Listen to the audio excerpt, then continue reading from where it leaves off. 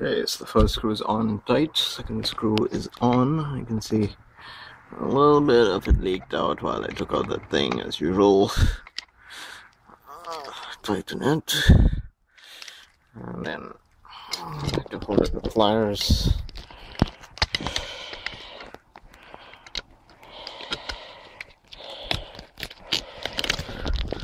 And tighten it further like this. Just make sure that thing is tight.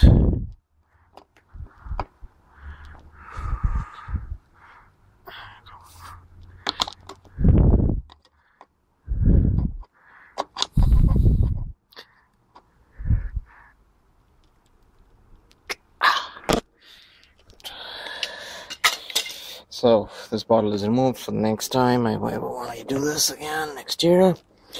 After, and that's the business end of it. You can see it's all green.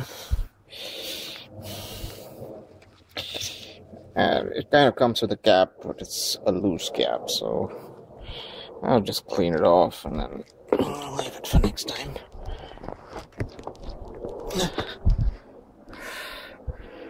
Anyway, so that's it for gear loop change. The next thing to do, once you do the oil, is to run the motor for about 5 minutes.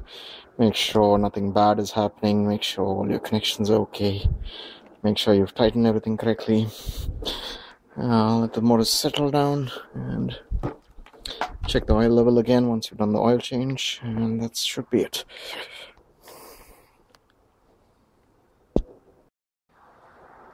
So the next job is to basically fill the engine oil, and we have 4-stroke engine oil.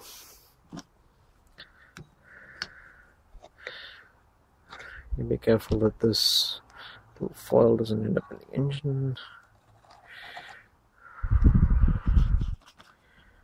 We also have these screws and the oil filter, both of which we have to drizzle a little oil on before we put them on. So brand new oil filter. And this screw we have to drizzle the oil on. So a little bit of oil.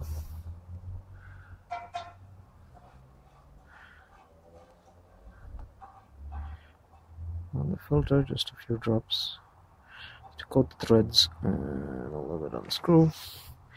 That's about it. And then that goes into the engine.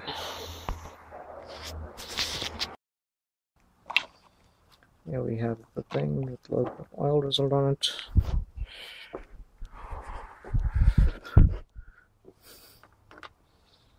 And goes straight into the engine.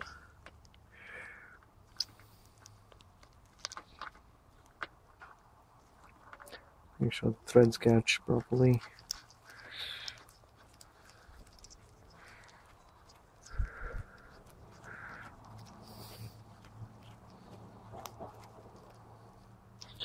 Threads are caught. Take a socket. Once again, this is a 5/8 socket, same as your spark plugs. Twist it around.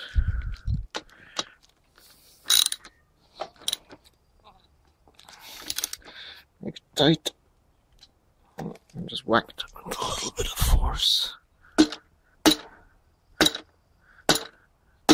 make sure it's really tight, and that's what's going to hold your oil in.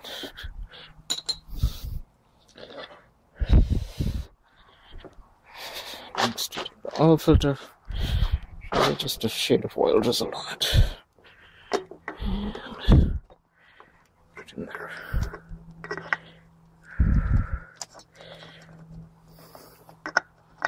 So again, it has to catch the threads on this thing, so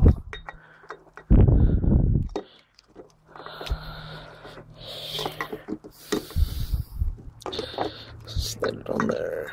Threads are caught.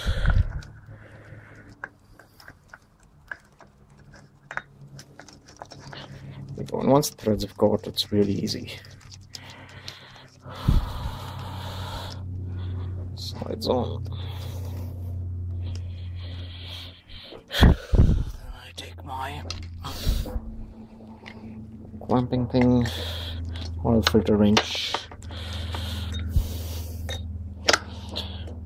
So no wires are caught on it.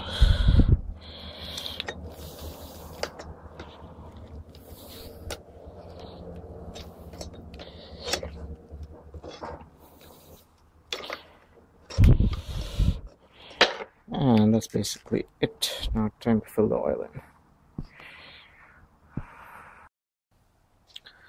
So grab oil and move it to the filling area, which is this little thing out here, is the filling thing. And since it actually takes 1 liter anyway, I'm going to pour the whole thing in without spilling anything.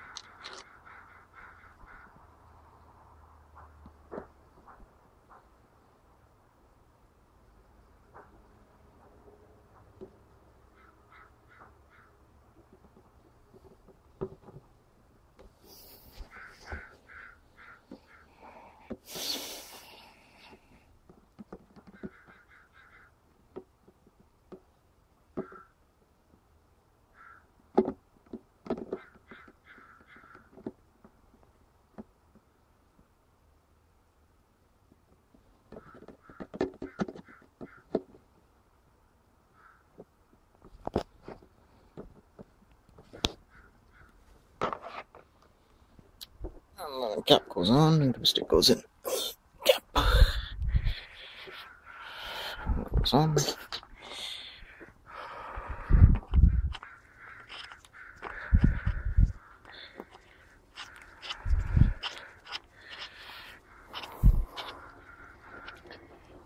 Dipstick goes in.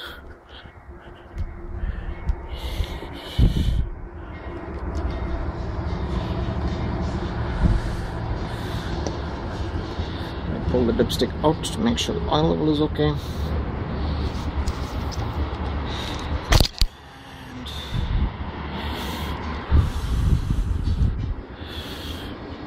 And that shows us the oil level is perfectly good. It covers at least 2 of the holes, so it's pretty good.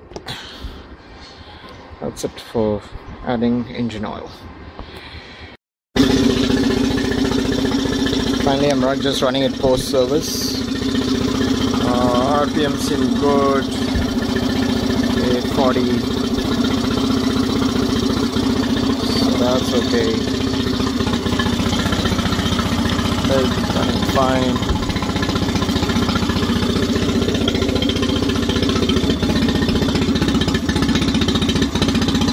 Basically looks good, so it should be okay now.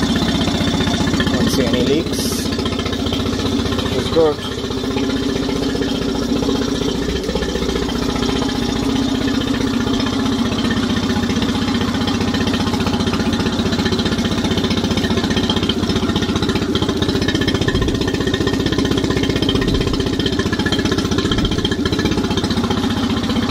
So everything looks fine post annual service, and that's it.